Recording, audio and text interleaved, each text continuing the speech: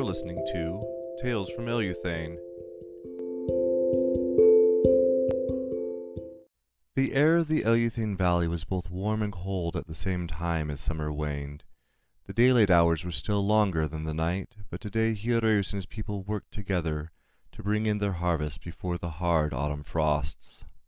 "Hey!" his friend Luso called as he came up behind Hioreus. "Why are you wearing a tail sock?" his friend asked. "What? It was cold this morning," Hioreus said defensively as he thrust his sickle into the barley. "Right," said Luso, sounding skeptical. "It's always cold in Eluthane, but you're literally sweating while wearing winter clothing in the summer."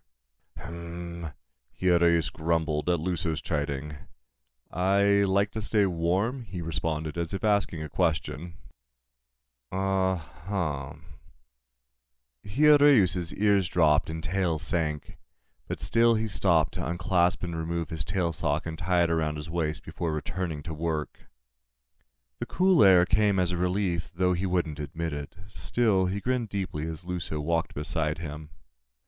"Done with the squash already?" Hioreus asked as he cut again at the grain. "Oh yeah," Luso said, and Hioreus's tail swished as his friend spoke. "We just finished hauling it into the temple. It's almost time to prepare the thuametha meal." Hioreus sighed. "By the flame," he breathed, as he looked at the extent of the barley fields remaining to be harvested. Always the last to come in. "We do eat a lot of it," Luso said with a chuckle, scratching behind his horns. Hioreus grinned. "Still, now that you're here, at least I'll have someone nice to work with." Most people are nice, Hioreus." "Yeah, right." Hioreus's tail sank. He never had the will to tell Luso that he liked him. "I mean," he said, itching his ear, "it's nice to work with a friend." Luso looked at his feet. "I'm not here to work the barley field." "What?" Hioreus wilted further as he realized his friend hadn't brought a sickle. "Sorry," Luso said. "I just came to see what you were doing. I drew for meal prep after we brought the squash in." Hioreus put on a smile as his heart sank. "We each work for the liberation of all," he recited the mantra.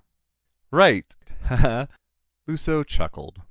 "As our labors are shared, by the flame we are blessed," he recited in turn. "All right then, I'd best be going."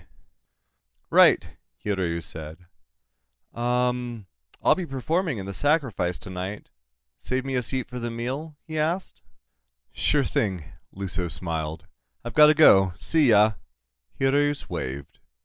"May the light of the flame guard your path," he said as he watched Luso go. When work on the barley field finally wrapped up, Hioreus's arms and back were sore and thoroughly worked.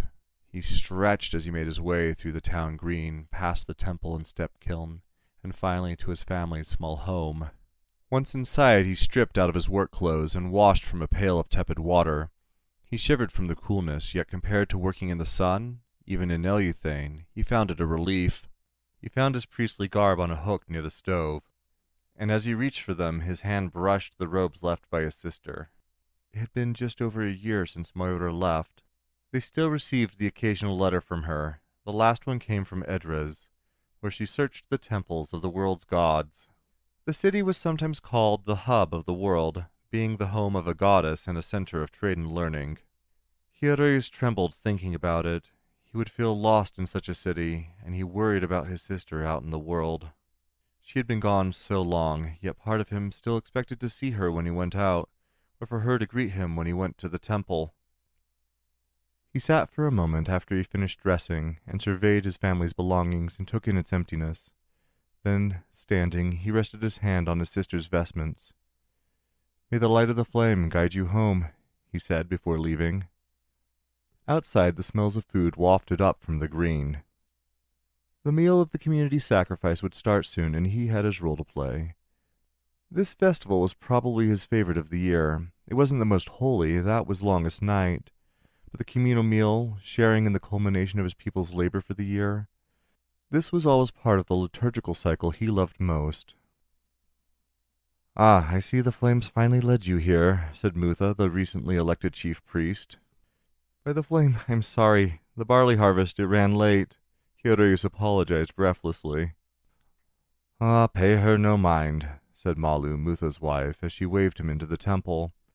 You're here now, and it's not like we'd start without you, child. I'm a priest too, you know, he protested with a grin, already knowing their answer. We know, child, Mutha said, patting Hiroyus on the back. But we've been in the priesthood for over 62 cycles. To us, you'll always be child, Malu finished. Hiroyus chuckled. I guess being called child is my fate. You and most of the priesthood, my dear, Mutha said. You should go meet your mother, Malu said. I think you're the last one here. Let her know it's time to start the ritual. Hiroyus nodded and headed off towards the central flame under the oculus. His mother had been the chief priest in the last cycle of seasons, and tonight's sacrifice would be her last act in that role as it was handed over to Mutha. His mother, Fose, smiled and then pulled her son into a hug when he approached. Good, you're ready. How are you feeling? She asked. Fine, Hiroyus answered. Glad to hear it. She responded cheerfully in a way that let Hiroyus know his answer hadn't been satisfactory. Do you feel practiced enough? You were given an important role tonight. Yeah, Ma, I practiced. It'll be good. Good. I'm glad you feel confident. She pulled him into another hug. I know you get nervous leading a ritual. Ma, Hiroyus sounded abashed. I'll do fine. I know you will, sweetie. I just want you to know you will. Hiroyus felt his face flush and smiled. Thanks, Ma. I really think I'll be fine. Good. We should get going. The people are waiting and hungry, Fose said to Hiroyus and the priesthood gathered in the temple. He followed his mother with the others out to the town green. It was dusk and braziers had been lit, speckling the assembly of his people in the flame's light as daylight waned. They stopped before a pyre, and Fose opened a pouch of ash and began marking a circle around them, sanctifying the space for the ritual. When this was done, each of the priests came to her and washed their hands before the ritual began. It was now Hiroyus's turn to speak. Unfastening his lamp from his belt, he watched the crowd that had gathered. His people numbered little more than what the rest of the world called a small town, but even still, a few thousand people occupied the green in front of him. He trembled a little, removing the cap from the end of his horn lamp and adjusting its wick. These people all knew him, and he knew them. Still, it was an effort to keep breathing and his nerves even. Then he smiled as he saw Luso in the front with a space saved beside him, and he felt ready. The light of the flame brings liberation. Its way is freedom through benevolence. Hiroyus recited as he lit the wick of his lamp. Its light turned crimson as the blessing was uttered, and he could feel its warmth reflected in his soul. The way of the flame is given. Fose picked up the next line. And as we keep it, our labors are blessed. The momentum of the ritual carried Hiroyus now, and he turned to the pyre and stood and lit its kindling with the others.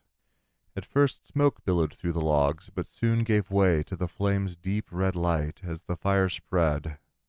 For inasmuch as a person cannot meet all their needs alone, you shall share your labors, so that you may have all your needs met. For in sharing your work you shall be free from any one becoming your master. Hiroyus recited once the flame reached its full height. Mutha took the next line, bringing a cup, handing it to Hiroyus as she spoke. Let none perish from lack or inability. Hiroyus nodded in thanks as he accepted the cup. He could smell the sweet grain wine fermented in the mine below the temple. Next his mother brought a loaf of barley bread. Be generous with each other, and let each who can aid their fellow with vigor, she said as she offered her son the loaf, and he exchanged his lamp, not so much as part of the ritual, but to free his hands. He held aloft the cup and loaf, and uttered the blessing the meal was named for. Thuometha toponti ek pontos, or, in the common tongue, for ourselves we sacrifice, for all, from all. As we have kept the way, our labors have been blessed. We give thanks to the flame, we give thanks to the land.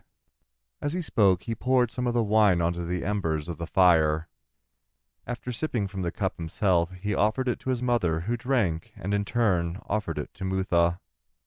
Hiraeus then tore the loaf. May we all now share the blessings of our labor in the light of the flame. He then placed a part of the loaf in the fire and watched for a moment as the red flames began to consume it. Then, as with the cup, he ate first before giving the loaf to Phosé, and she partook, then gave it to Mutha. The ritual not only marked the harvest, but also the past cycle of seasons and the formal passing of office between the two. Upon its completion, half the priesthood took baskets of bread, and the other skins of wine, to give to all assembled, and officially the harvest meal began. After helping distribute the loaves, he returned his basket to the temple, where his mother found him to return his lamp. "You did really good tonight," she said, handing him his lamp. "Thank you," he grinned, reflecting on the ritual. "I mean it," she said. "I was really proud of you as you performed the sacrifice," and she squeezed his hand. "We're all proud of you." Mutha had come up behind him. "We've seen you grow a lot since joining our number. I wanted to thank you for the role you played tonight, and not just because I took your mother's job. Keeping the Thule Metha is important for our people." "Thanks," he responded shyly, scratching the stump of his horn. "It's always been my favorite," he added, before stooping to give the older woman a hug. "Hiraeus," his mother said as he stood up, "you didn't happen to see where your pa and Rai were sitting, did you?" "I didn't," he admitted. "We should go find them so we can eat." "You go. I was going to sit with Luso." "Oh." She looked surprised, then smiled. "I think I saw him up front. You have fun, then." "Thanks, Ma. I'll see you back home," he waved as she went off into the crowd. He turned back to the new chief priest. "Hey, thanks again, Mutha," he said. "Your opinion means a lot to me." "You're a fine young man, Hiraeus. I'm glad to have people like you in the priesthood," she said, patting his arm. "Now go, find your friend. I'm sure he's waiting. I ought to go find Malu. Knowing her, she's probably already started eating." "All right, I'm sure I'll see you later. Enjoy your dinner." Mutha waved and went off as Hiraeus went to meet Luso. His friend smiled as he approached. "So, what's good?" Hiraeus asked, sitting down. "There's a spicy bread pudding I think you'll like. It's a bit too hot for me. But you like those chilies the traders brought back last cycle." "Oh, I'm glad that crop worked out, even if they didn't turn red. I never know what to expect from new crops," Hiraeus said as he sat down and started serving himself. "Yeah, new seeds usually fail this far north, but those took well enough." Hiraeus savored the spicy bread pudding. "You're right, I do like it. "I think I'll stick with squash and potatoes myself," Luso said flatly. "Your loss." Hiraeus' tail waved vigorously as he took another bite. "I thought you liked spicy food." Not the chilies. Their heat does something weird to my tongue."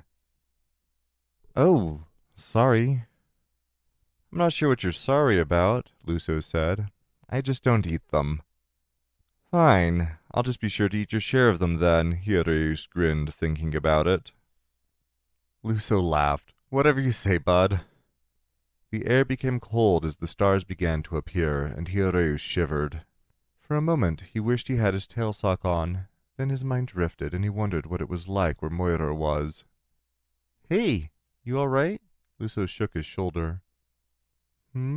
Hiraeus muttered, returning to the present moment. "I was just saying I was going to join the foresting team this autumn, and you didn't seem to hear me." "Sorry, I was just wondering how Moira was." Hiraeus smiled apologetically. "Oh yeah," Luso frowned. "Have you heard from her recently?" "Her last letter came with the returning caravan a few weeks ago," Hiraeus said. "She was in Edras when she wrote it. She was going to try and find her way toward Ikarad soon." "Oh wow," Luso responded. "She's gone a long way." "Yeah, I don't think our trading caravans have seen as much of the world as she has. I'm not sure any Eluthane has." Hiraeus paused, staring up into the night sky. "Speaking of the caravans, did you like the cinnamon candy they brought back?" "Oh yeah, it was good. Spicy, but not like the chilies. I finished mine a bit ago." "Well, I saved some. If you like, you can have one." "Wow, Thanks, Hyoreus, Luso said, taking a candy and popping it into his mouth. I love these things. Hyoreus chuckled. Good, I'm glad. You know, I could have traveled, Luso said. Or I thought I could. I wanted to join the caravans, but the world's big. I'm not sure I'm up for it. Me neither, Hyoreus said. Still, I find myself wondering about the places Moira has been. Yeah, it's weird having her gone. I think the whole town misses her. But to be honest, I had a mind to court her before she left. I never had the nerve to ask her, though. Hierreus's heart sank as the meaning of Luso's words set in, and his whole body drooped. Hey, something wrong? Of course, Luso wasn't like him. So few people were. He didn't know why he imagined Luso would feel the same way he did. He realized he was trembling and tried to still himself. It's nothing, he answered, realizing his eyes were getting hot with tears. It's not nothing, Luso said. I think about it all the time, that perhaps if I'd been a little braver, Moira would have stayed and you and I would have been brothers. Luso chuckled. Hyoreus forced the small semblance of a laugh in response.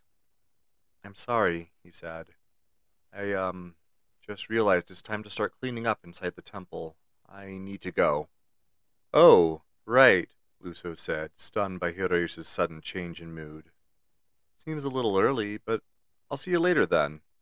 He rushed into the temple, and as soon as he was out of sight, he started crying as he sank to the floor. His unease compounded as he heard someone approach from outside. He heard the voice of an older woman behind him. You liked him a lot, didn't you? Mutha said, patting him on the back. What? Hyoreus said, wiping his eyes. Tears like that only come from death or heartache, and no one's died, Mutha answered. I don't think I realized before tonight that you were like Malu and I. Should have seen it, the way you moon over your friend, but I didn't give it any mind until you went off to sit with him tonight. Would that I had. I could have given you some advice. Advice? Hyoreus asked. Oh, Mutha said, sitting down next to him. Malu and I were lucky to find each other. It's not our way to make such things taboo as other places do, but there are so few like us that we seldom talk about it. Hyoreus frowned. The only man he suspected to be like him died alone. He knew his chances in Eluthane. You need to make yourself known, Mutha said. I suspect there are more of us than we think, but because no one speaks of it, we feel alone. Hyoreus started, but Mutha cut him off.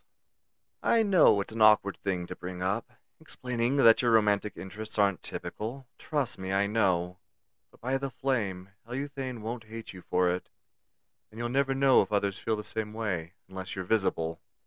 Hyoreus smiled. I'll try, he said, drying his eyes. At very least, mention it to your mother. The other day she was asking me if there were any young ladies you were interested in. Hyoreus sighed and looked up at the ceiling. I guess I can start with that. I'll understand if you need some time to cry and miss cleanup, but you might want to hide in one of the ritual rooms. The others will be coming back to the temple soon. Thanks, Mutha. Thanks, he said, and he hugged the new chief priest.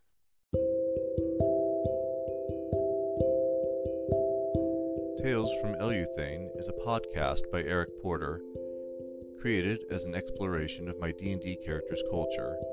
The world beyond Eluthane is the primary creation of Benjamin Priest, our DM.